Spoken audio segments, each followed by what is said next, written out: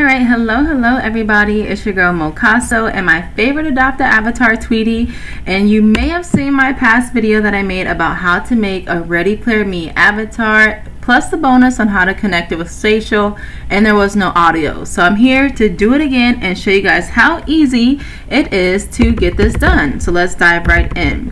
So first, you can always go to Google and go to readyplayerme.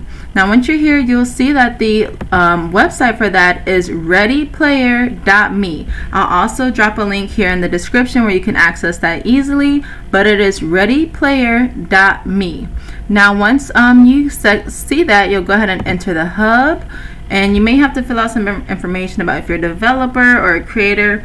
It all doesn't really matter, just enter in your information and then you'll be here and you can actually start creating your avatars. So I'm going to move Tweety over a little bit. This is one that my 4-year-old made.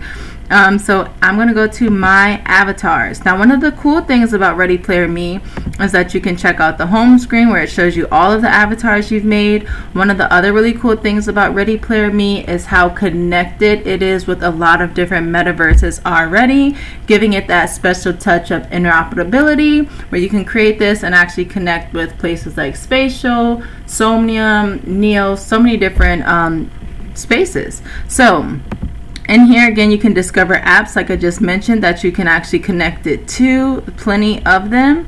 You can also go down to wardrobe. Now here, if you have actual like digital fashion NFTs, you can connect your MetaMask or a redemption code and access those NFTs here and add those to your avatar as well.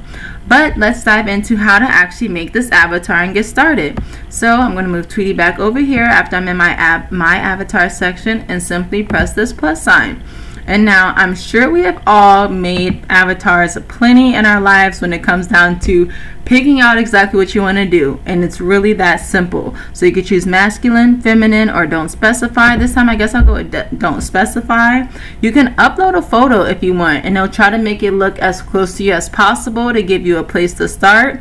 If not, you can also just, hey, continue without a photo, which I like to do as well, and then pick an avatar that you would like to use. Now I've been looking for this hairstyle, so I'm going to go ahead and choose this avatar and then literally customize it as you like. Now I'm not going to harp on all these small details about, you know, paying so much attention to what I'm going to create for this avatar since I already have so many, but just to show you guys the bottom. So, you know, start with your skin complexion, choose whichever, you know, color you'd like to be, and then you hit this shape. You'll be able to set your chin size, your eyes, your nose, your mouth. Maybe I'll just make my lips a little bigger there, whatever.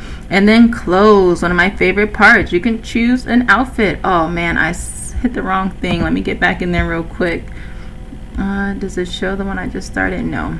Okay, sorry guys, I hit the wrong thing on my keypad. Again, don't specify, continue without photo. I'm gonna start with her and get loaded back in there, and you see things happen. One of the things when you're learning and building, don't be afraid when things happen. Just literally try again, and I promise you that second time you try, you'll be just a little bit better than that first. So again, you know, choose your complexion, hit those shapes, choose whatever chin size you like, whatever eyes you like, your nose and a mouth. I'm going crazy with it. Your clothes, I'm going to choose a simple outfit, but again, there are so many here that you can choose from. And then hair, again, choose whichever one you like. The options I would say are not that different, but you know, you can just scroll on over. Like I said, I've been looking for this hairstyle myself. You can get a beard if you got some facial hair. Scroll over and get whatever facial hair you like. You want to get zesty with the eye colors, you can definitely do that. Make it a little crazy looking, whatever floats your boat. Eyebrows, you know, and remember, you're going into the metaverse. It does not have to look like you. It can look like whatever you would like.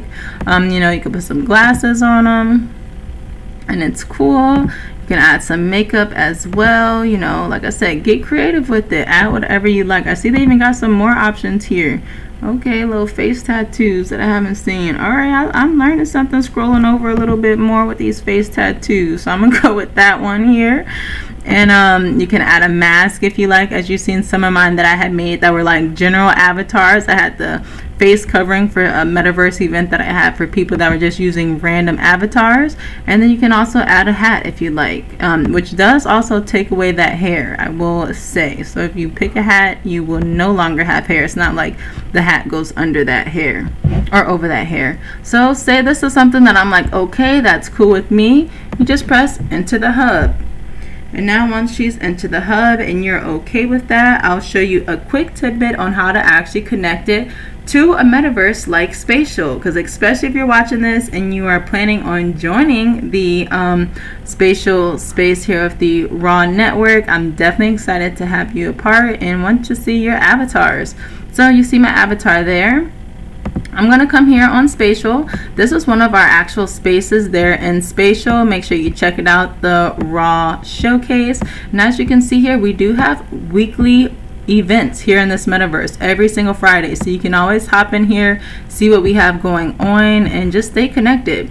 But anyhow, we want to look at our avatar. So we're going to click this little avatar here that says change your look. Now from here I can customize my own avatar, which this is another one that I made for my husband, or I can create Ready Player Me avatar. So I'm going to click on this and it's going to load up here. And now I already have one. And if you didn't already have that, you could just make it from there like I had just showed you guys. But I wanted to continue to create avatars, which is why I made it separate. So I'm going to sign into my Ready Player Me here. Of course, I've got it already ready. And there are my avatars. So these are the ones that I've already uploaded before. See, it says Spatial avatars. Now I can also put all avatars, and this will show me all of the avatars that I have created. So here's the one that I just made. I'm going to go ahead and select her, and then it's loading my avatar. And drum roll please. Oh wait, sorry, they want to confirm that you've got everything you like. You could change the outfit, the hair, anything like that. Just like I showed you, if you hit edit avatar, that's how you can also switch up some of their outfits after you've even loaded them into Spatial. So don't think it's a end all be all once they are in there. And bow, there we are. There is our cute little avatar. And see what I was saying here, you can hit edit, and this is going to let us edit that avatar, where we can open it up here, select a different avatar that we want to use, and customize that one if we like from there. So that is it. Very great, easy breezy, lemon squeezy. Like I said, stay connected and stay tuned, because the more we learn, the more we're going to share, and me and Tweety will be here to show you guys along the way. Thanks for watching. Have a great day.